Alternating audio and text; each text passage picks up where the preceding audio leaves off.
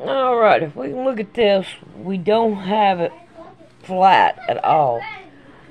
And I have ordered another hoop so I can put it in a hoop and hopefully do it better. So I'm not going to put up any more videos until I get that other hoop, which comes in on December the 12th. And what I'm going to do is I'm going to take old parts where I've done this and I'm going to put it up so you can go ahead and hear the rest of the video down below. Alrighty, here we go. Here's your diagram. These are your drawings. Artificial fill. Here's the avocado root there. Here's the dead root over there. Distance 120 or 21 inches below and 14 inches below the footing. There's the avocado root there, live avocado root. And these are all diagrams by the archaeologists. Good documentation. They're the roots themselves. That shows you the size, 2 centimeters. Next. There's the plastic Disney bag. Turn it over. There's the plastic Disney bag. Disney, classroom 82, 83. Sandwich bag. It was a sandwich bag. This shows the arch of the tunnel. Now, the school was built in 1966, which means the foundation was laid then. And here's your arch. And this is from classroom 4 here into classroom 3 over here. And it was 12 inches higher over to the left. Go ahead. There's yours truly looking up. This was in classroom 4, as I recall. And this is where the tunnel extended, right along here. Now, the reason the tunnel's been filled in, you have to understand that. And the reason the archaeologists could say that they were filled in is because the texture of the dirt that had been filled in was different than the natural texture. Okay. Just turn it off for me. In addition to the tunnels, I developed information that an abandoned satanic site was in Crestline, California. Crestline, California is in the mountains. The kids said, remember a few minutes ago, they were flown by jet, or flown, I didn't say jet, into the mountains. There's an airport 10 minutes from the McMartin Preschool. It's Hawthorne Airport. There's a landing strip in Crestline. I heard about this abandoned satanic site, and I went up to the site, took pictures. And this is what by the way, before I go on with this, I called the prosecutor in the McMartin case.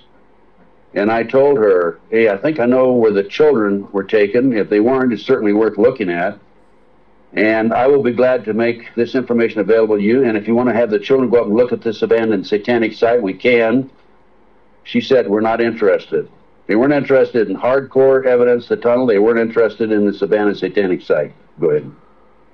This is what we found. 666, one of the satanic signs. That's a stone on the site.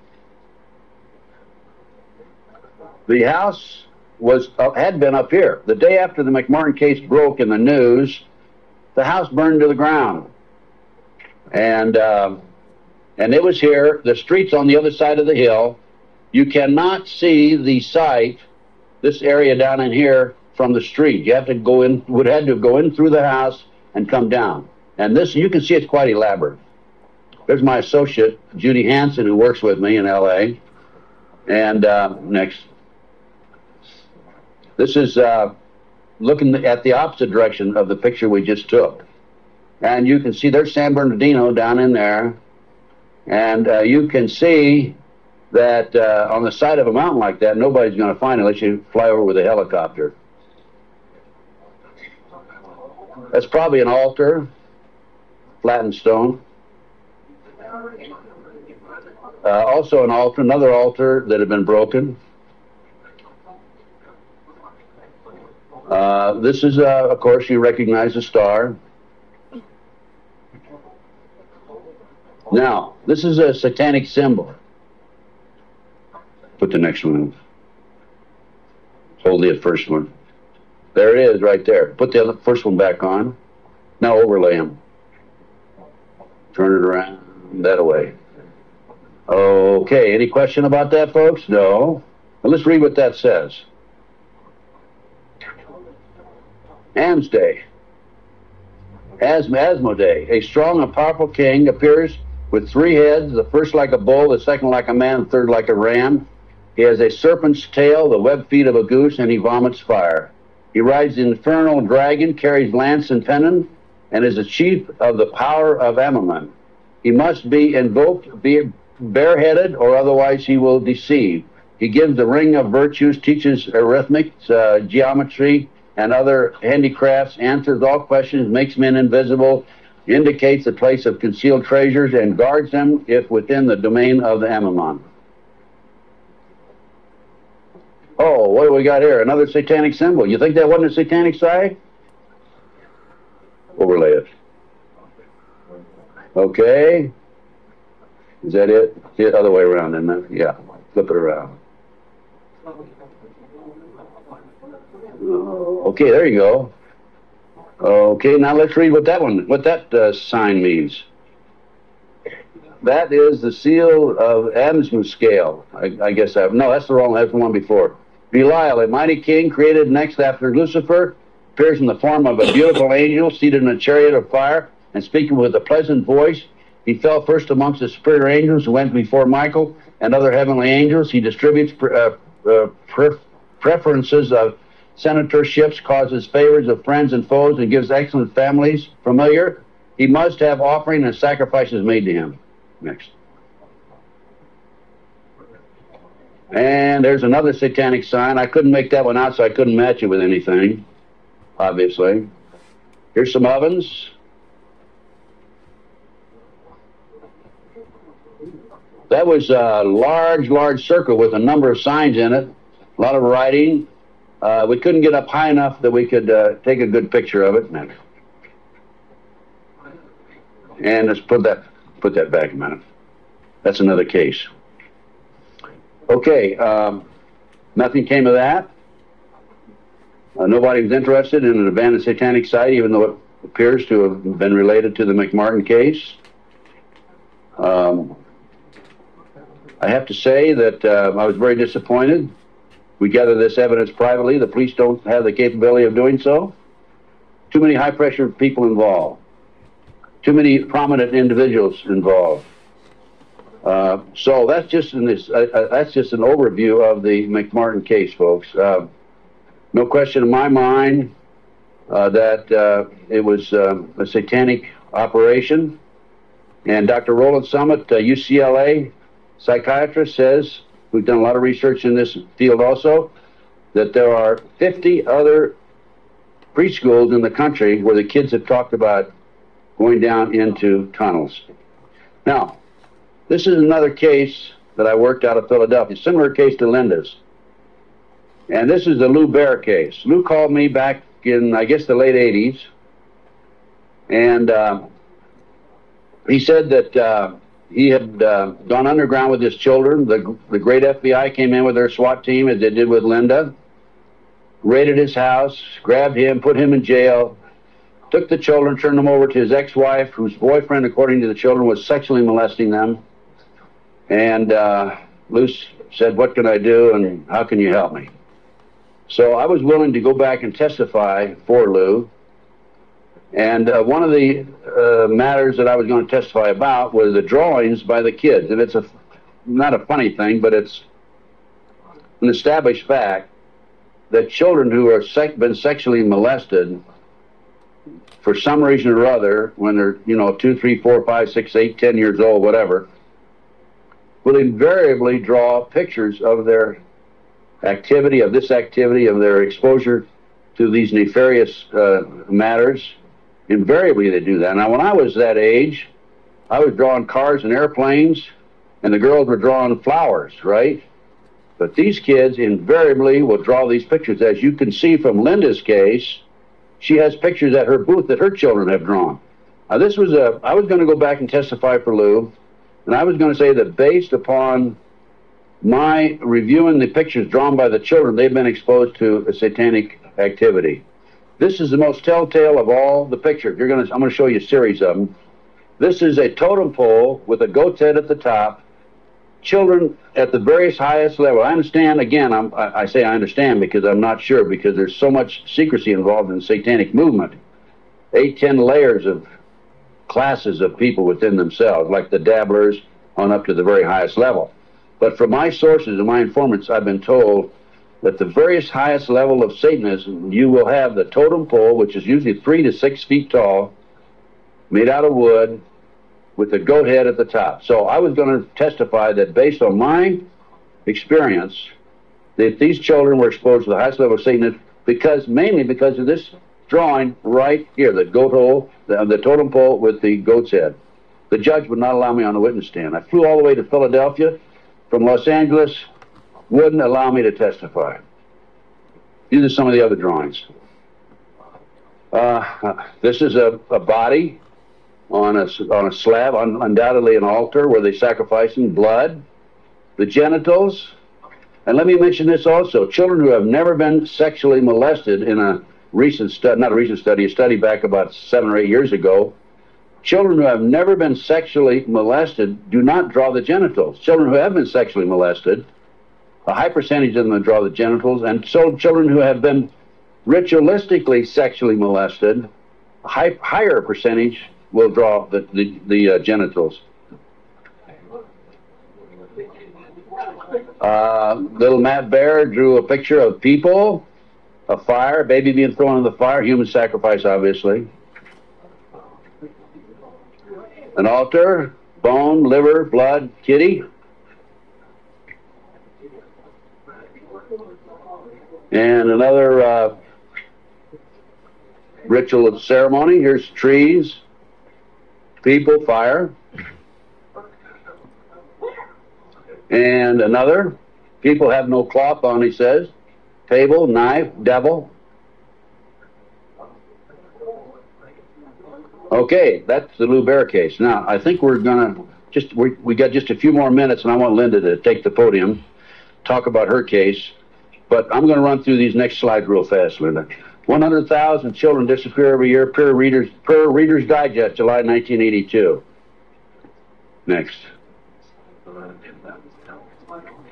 This is the official U.S. Customs report that establishes the great CIA, under the name Finders, a covert operation, is involved in the international trafficking of children. It's about 9 or 10 pages long. We'll just flip through the pages. If you want to take a look at this report, go to my table and take a look at it. And if you want, please buy it. It's $10. Make copies. Get it out to your friends. Okay, keep going. Just go real quick. Keep going.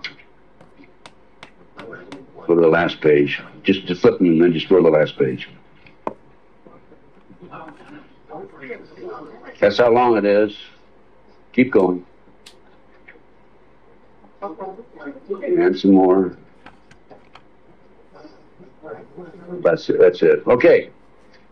The way this case came about is a group of children were seen in a park in Tallahassee, Florida in 1987. The police were called. The men were well dressed. They had a van. Police came out, talked to the kids. The kids said they were en route to Mexico to a smart school. And the police traced that van back up to the Finders in Washington, D.C. They raided the Metropolitan Police Department, raided the Finders headquarters and also a warehouse. And they found all this paraphernalia. They found information about international trafficking of kids all over the world. The Finder, based on my research subsequent to that, again, CIA covert operation. The customs agent was called into it because of the possibility of pornography, and I guarantee that there was pornography involved. Guarantee, okay? Now, this report, this was his report. Again, this is available, Missing Children, $10 at my booth. This report is the final interview by the customs agent when he attempted to go over and get more information than he'd already developed. Okay, let's just go over this. Leave it there. Okay, April 2, I arrived at the Metropolitan Police Department at approximately 9 a.m. Detective Bradley was not available. He was the detective who was supposed to help him. I spoke to a third party who was willing to discuss the case with me on a strictly off-the-record basis. I would advise that all the passport data had been turned over to the State Department for their investigation.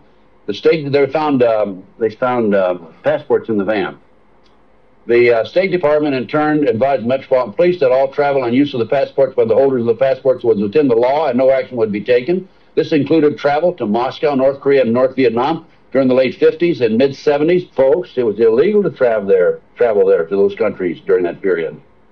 The individual further advised me of circumstances which indicated that the investigation into the activity of the finders had become a CIA internal matter.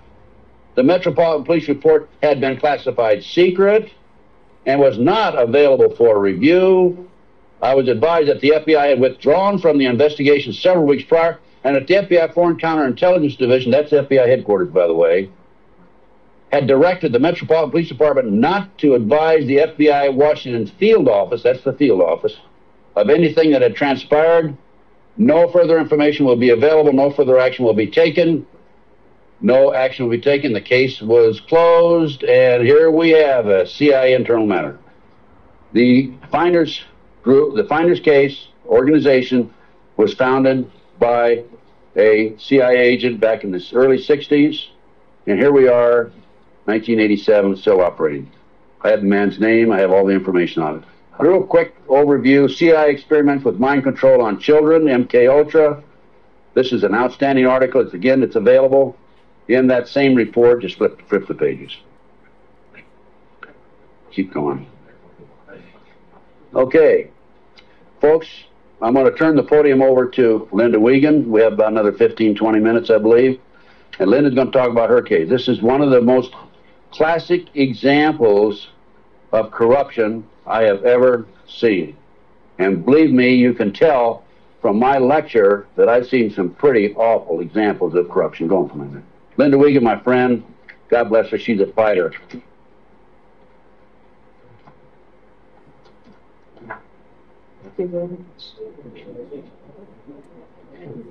Thanks. I'm here to tell you I'm a living, breathing example of what happens when a satanic cult abuses your children. And sometimes I put slides above the abuse, but after seeing the slides of the children this morning, I think you understand what this is about. And there's pictures over at the booth right out here. The devil to me, maybe 10 years ago, was something that was, I went to Catholic church. I'm still Catholic and Christian. I went to church, and the devil was something out there that you didn't want to talk about at night, and you didn't talk about in the dark, and it was just something in science fiction movies. My children disclosed just sexual abuse in early 1993. They were masturbating. They were pulling their pants down at the supermarket. They started having oral sex with my St. Bernard, inserting pens and pencils into the dog's rectum. The behavior got worse and worse and worse. I woke up one morning. I don't usually talk about this stuff. I woke up one morning to the bread, the butcher block that you cut bread on, because I'm a vegetarian, so it wasn't a butcher block. And there was a huge bread knife in the middle of the butcher block with a big pool of ketchup in the middle of it. And that was on my kitchen table. And I said to my children, what is this? Who did this? What does this mean? And my son John said, Mom, this is some of the things that we have to see and that have been done to us. I knew I had a big, big problem, and I had no idea what it was called. I called all over the country. I had children's drawings for the police. My husband was under arrest for sodomy and oral sex with my children. And I had all kinds of drawings that had circles and people with, there was black candles always in the middle of these tables, and all this oral and anal sex pictures. And I went to the Catholic Church and I said, I don't know what this is, but it seems to me these drawings are significant. There are all kinds of symbols I don't understand, and devil heads and goat's heads, and I had no idea I did not know what satanic ritual abuse was. Church asked me if I ever had a psychiatric exam. And I said, actually, I'm completely sane. I just know that there's symbols in these pictures. No one would help me. Even though there was a prosecution going on, they said if you ever bring up satanic ritual abuse, your credibility is lost and you'll just be a kook and it doesn't exist and it's not organized in America. Just focus on child sexual abuse. So I took my children to a child sexual abuse hospital. And while they were being treated, and I had legal custody of my children, and my husband and his lawyers and the judge found out my children were in an expert hospital, they confiscated my house, everything I've ever owned, from my baby pictures to my clothes. I walked away with literally the clothes we had on our backs. Took my cars, my federal post office box mail, my income, my assets. I lost everything by taking my children to an expert on child abuse. It was trying to stop me from what my children could disclose from being uncovered, to try and just break that we had no assets to have my children have medical attention. The children were being treated for sexual abuse, and I had provided all the documentation. And one day the doctor said to me, I need you to come into my office. She said, this is a classic case of SRA. I had no idea. I mean, SRA, is that like a Irish Republican Army thing? I don't know what SRA is. She said, satanic ritual abuse. And she showed me the drawings that the children were doing in her office, and they were of blood sacrifice, of people cutting their arms and dripping blood in chalices, of chalices with devil heads, and on and on and on. It includes group sex. It includes children being killed. And I remember I just felt like my guts were just punched out of my body. I did not know what to do. I didn't know where to go. I called every organization in the country asking for help, children's organizations, and no one wants to acknowledge satanic ritual abuse. And all the child abuse organizations only say that they lobby. They don't actually help people. And so my quest to save my children has taken me here. And as a consequence, and I can tell you here today, there are other mothers who are here today to ask me for help who have children that were victims of satanic ritual abuse.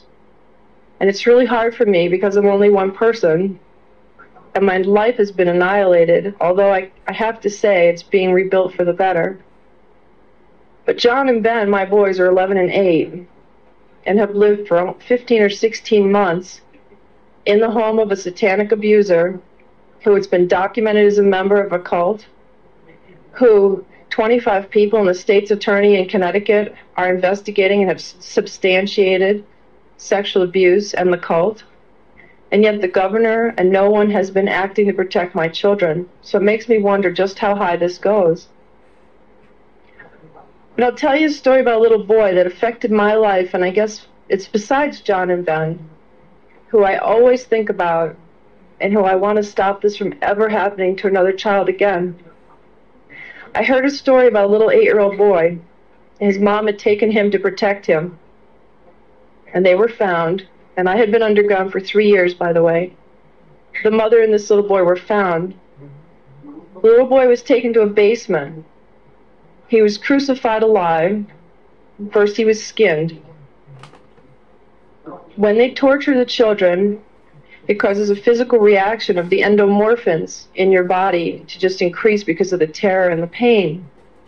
So when the Satanists drink the blood, they actually get like a chemical, a high, like a drug high from the blood of a tortured victim. And this little boy was found in the basement dead, with no blood, skinned alive and crucified. This cannot happen to any more children. I can't do it alone. My children are there. It's really hard. I need each one of you to know this is not a fairy tale. This is not something out of science fiction.